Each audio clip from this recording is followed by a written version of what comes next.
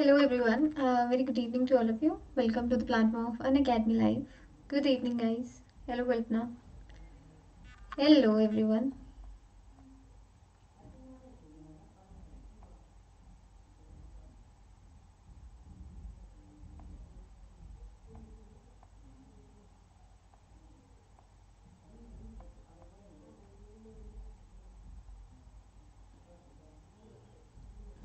Hello Deepsri. Hi. So in this session today we are going to talk about the introduction to home science. Okay. So इस session में basically we are going to talk about home science क्या है, कितने सारे parts आपके home science के अंदर exist करते हैं एंड किस तरीके से आप अलग अलग एस्पेक्ट्स को ध्यान में रखते हुए अपने होम साइंस की प्रिपरेशन कर सकते हो. Okay, so that is basically the one जो हम इसके अंदर डिस्कस करेंगे. But before starting onto that, here is something about your Unacademy's platform. You can also follow me on the platform of Unacademy, where you will be getting my special classes as well as plus sessions, जहाँ पर आपको काफ़ी सारे features available होते हैं, just like you have daily life classes, test, quizzes, structured courses with unlimited access, all you can avail by simply enrolling on the plus. ठीक है, तो ये तो प्लस का है. And if you are like planning to take on the plus course, तो ये भी आप पुराने जो कोर्सेज हैं आपके प्लस के for your home science preparation, ये भी आप पूरी तरीके से एक्सेस कर सकते हो. ठीक है, so that is basically thing. उसके अलावा जो आपकी स्पेशल क्लास है that is completely free of cost. आप उसे कभी भी किसी भी टाइम अनअकैडमी लर्निंग ऐप पर मुझे फॉलो कर कर देख सकते हो. ठीक है, okay, so that is the thing. Good evening guys. हाय कामना, हाय रानी, हेलो सानिया. गुड इवनिंग महक, हेलो नेहा, हाय Sania, yes, hello Swati, good evening. या Sania, we will take the analysis I will be taking at 7. ठीक है, 7 बजे जो है आपका होम साइंस का एनालिसिस वो I will be taking on platform. ठीक है, तो आपका अनअकैडमी का जो प्लेटफॉर्म है उस पर हम डिस्कस करेंगे. ठीक है, ओके.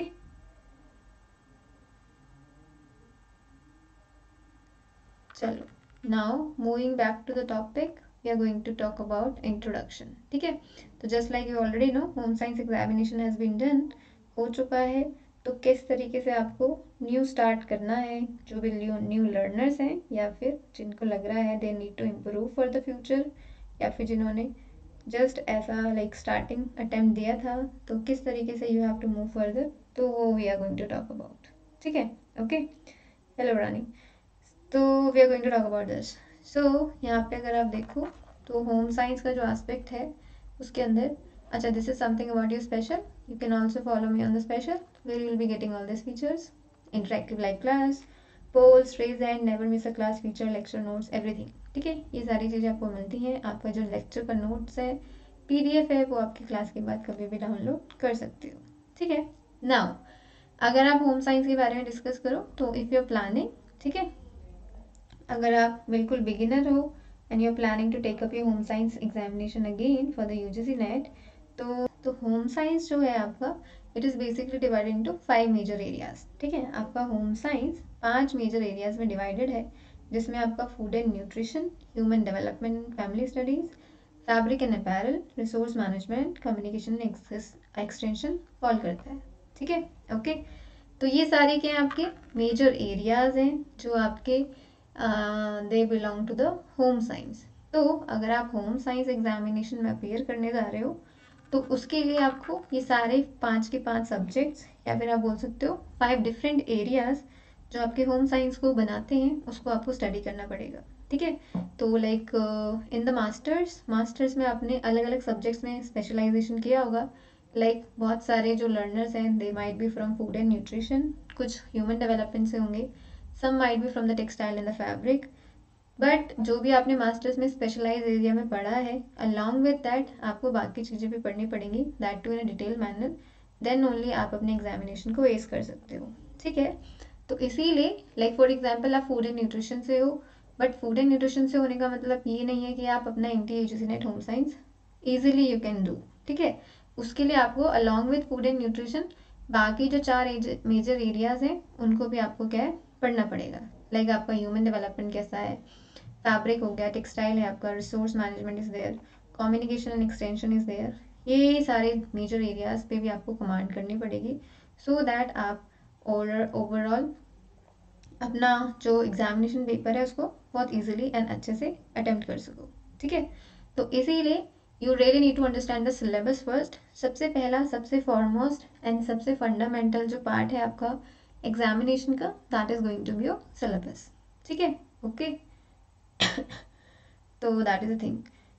निधि सब्सक्रिप्शन अगर आप लेते हो, जितने मंथ तक आपका सब्सक्रिप्शन है तब तक आप जितने टाइम के लिए भी कभी भी देख सकते हो। ठीक है, जितना you have time you can watch. ठीक है, पर टाइम लिमिट कैसी है आपकी, जब तक आपका सब्सक्रिप्शन है। तो अगर आप 6 मंथ्स का ले रहे हो तो 6 मंथ के लिए आप कभी भी कितने भी टाइम के लिए you can watch the videos.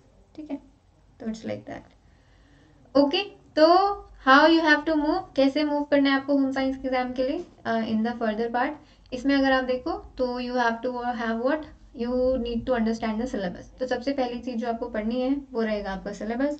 एक बार आप सिलेबस जरूर उठा के देखना, बिकॉज उसके बेसिस पे you can develop the understanding कि किस किस एरिया में किस किस तरह से चीजें आपको पूछ ली जाती हैं। ठीक है, क्योंकि अगर आप पूरा सिलेबस में देखो तो ओवरऑल आपके पास कितनी यूनिट्स हैं, टोटल 10 यूनिट्स हैं। ठीक है, तो टोटल आपके पास 10 यूनिट है और 10 यूनिट के अंदर अलग अलग तरीके से आपके पांचों एरियाज को डिफाइन किया गया है। ठीक है, तो जिसमें सबसे बिगिनिंग में आपको मिलेगा food and nutrition. Food and nutrition में जितने भी एस्पेक्ट हैं आपके, जो भी बच्चे फूड एंड न्यूट्रिशन के मास्टर्स में हैं उन सबको पता होगा, जितने भी आपके डिफरेंट एरियाज, स्टेजेस एंड जितने भी डोमेन्स हैं आपके फूड एंड न्यूट्रिशन का, वो सबका सब कवर होता है आपका फूड एंड न्यूट्रिशन में। ठीक है, उसके साथ साथ जब आप ह्यूमन डेवलपमेंट को पढ़ रहे हो तो ह्यूमन डेवलपमेंट में अगेन आप देखोगे आपका child development, adult development, एल्डरलीहुड, plus आपका प्री नेटल डेवलपमेंट, आपकी थियोरेटिकल पोर्शन, एवरीथिंग। ठीक है, that to in a detail manner, ये सब आपको लेना पड़ेगा। ठीक है, also at the same time fabric and apparel में अगर आप देखो, textile and fabric this apparel studies, ये दोनों को भी you have to do in a thorough manner, क्योंकि इसके अंदर बहुत सारी टर्मिनोलॉजीज, बहुत सारी चीजें हैं that you have to take in to account. ठीक है, ओके। हाँ कामना, Monday and Friday we have. ठीक है, Monday and Friday we have the session at 6:30, तो you can watch. Okay, same goes for the resource management, communication and extension. ठीक है, तो you have to work along, इसके accordingly आप काम करोगे। और कैसे आपको करना है, सिलेबस से। बट अगेन सिलेबस से आप करोगे दैट इज नॉट सफिशिएंट, क्योंकि अगर आप इस बार का पेपर देखो तो इसमें हार आनी है। ठीक है, इस बार के पेपर में अगर आप देखो सारे क्वेश्चन आपके एग्जैक्ट सिलेबस से नहीं पूछे गए हैं। बहुत सारे ऐसे क्वेश्चन हैं जो बहुत ज़्यादा tricky, and they are the question जो आपके जनरल सिनेरियो में, ठीक है, एप्टीट्यूड में रहता है, वो भी आपके एग्जामिनेशन में पूछा गया है। ठीक है, तो उसको ध्यान में रखते हुए आपको सारी चीज़ें कंसिडर करनी पड़ेंगी एंड उसी के साथ you have to work accordingly. ठीक है, तो जैसे फॉर एग्जाम्पल आपका इन्वायरमेंटल साइंसेज एंड बहुत सारी चीज़ें हैं जो आपको अगेन आपकी एग्जामिनेशन में पूछ ली जाती हैं, जो आपके ज़रूरी नहीं है कि हर चीज़ आपके सिलेबस में ज़रूर मेंशन हो। ठीक है, तो अलॉन्ग विद द सिलेबस बाकी चीज़ें भी शुड नो। ओके, तो इसका मतलब क्या है, आपको बहुत ही डिटेल्ड एंड एक क्रिस्प वे में चीज़ें पढ़नी होंगी, सो दैट आपको एग्जामिनेशन में जो भी चीज़ें आए आप इजीली उसको अटैम्प्ट कर सको। और उसको अटैम्प्ट करने के लिए how you can do, you can only do it once you touch upon each and every topic, that too in a thorough manner। ठीक है, अगर आप हर एक यूनिट को हर एक तरीके से, लाइक आपके जितने भी डोमेन्स हैं, आप फूड एंड न्यूट्रिशन पढ़ रहे हो, ह्यूमन डेवलपमेंट पढ़ रहे हो, ये पूरी तरीके से एक बेसिक के साथ, कॉन्सेप्चुअल फ्रेमवर्क के साथ अगर पढ़ोगे तो definitely you can do that. क्योंकि जब आप कॉन्सेप्ट लेके पढ़ते हो तो आपकी जो क्लैरिटी है, आपका कमांड है आपकी स्टडीज़ के ऊपर, वो बहुत ज़्यादा स्ट्रांग हो जाता है। तो कहीं से भी अगर उससे रिलेटेड क्वेश्चन आपको आएगा तो definitely you can figure out कि किस तरीके से आपको करना है। ठीक है, okay. Plus definitely previous year question जो है आपके लिए एक बहुत इंपॉर्टेंट रोल प्ले करता है, but not again like in today's, like last कल का जो पेपर है उसमें देखो some how it has helped you. Okay, क्योंकि बहुत सारे क्वेश्चन थे आपको जो एज इट इज़ आपको मिले, इनफेक्ट काफ़ी सारे टॉपिक्स जो आपके प्रीवियस ईयर क्वेश्चन थे उनमें से आपको मिले, but at the same time they always have new questions, that to from the new areas, that like makes the difference. ठीक है, तो उसी को you have to tackle. Okay, answer की most probably 1 week, with in a week आ जाएगी विजय, most probably. ठीक है, सो wait for the answer की। And just like question paper जो है आपका, it has been moderate, so it has been same for the all. So cut off जो है आपका इतना हाई नहीं जाएगा जस्ट लाइक लास्ट टाइम, क्योंकि लास्ट टाइम का पेपर अगर आप कंपेयर करो तो वो ज़्यादा डायरेक्ट था, that was so direct and easy as well. But इस बार वाला जो पेपर है आपका, that has been tricky and logical at the same time। ठीक है, डायरेक्ट नहीं बोल सकते आप, इसीलिए कट ऑफ जनरली आपकी लो ही रहेगी। Okay, so this is how you have to start it, and definitely इस सारी चीज़ों को समझने के लिए, अंडरस्टैंड करने के लिए you can completely join me on Unacademy, जहाँ पे आपको स्पेशल क्लासेस भी मिलेंगे एंड साथ साथ you will be getting the plus courses as well, जहाँ पे आपको सारी चीज़ें डिटेल मैनर में, थरो मैनर में, completely as per the examination पढ़ाया जाता है, that you can completely access. ठीक है, ओके गाइज, समझ आ गया आपको। सो दिस इज समथिंग जो वेरी वेरी इंपॉर्टेंट है। So if you are beginning your practice, अगर आप बिल्कुल शुरू कर रहे हो अपना प्रिपरेशन अपने एग्जाम के लिए, तो I would suggest do keep this points in your mind. ठीक है, ये सारे पॉइंटर्स आप ज़रूर याद रखना, सो दैट आप किसी भी तरीके से कोई भी मिस्टेक ना करो एंड अपना एग्जाम बिल्कुल एक स्ट्रैटेजिक मैनर में, एक वेल डिफाइंड पैटर्न के साथ दे सको। ठीक है, ओके, सो ये सबसे इम्पॉर्टेंट है आपके लिए। सो स्टार्टिंग से ही when you're starting, plan it, plan your preparation, because if you do it plan करके करोगे तो that will definitely help you for sure. Okay, ठीक है, so that is the whole thing. And दूसरी चीज़, I'll be taking exam analysis at 7:10, 7:10 पे I'll be taking your exam analysis आपके Unacademy के special class में, so you can join me over there. Okay, ठीक है guys, so that is the whole thing. I hope it is clear. ठीक है, okay, so that is all about this.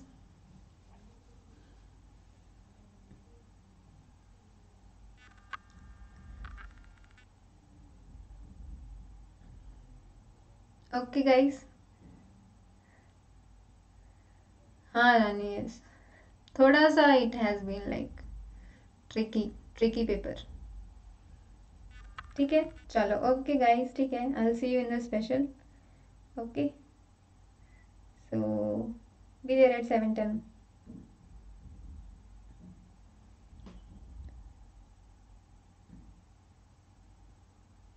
Okay guys, ठीक है,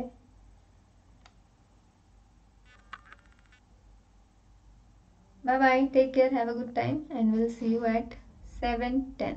okay, okay guys, bye bye, by everybody.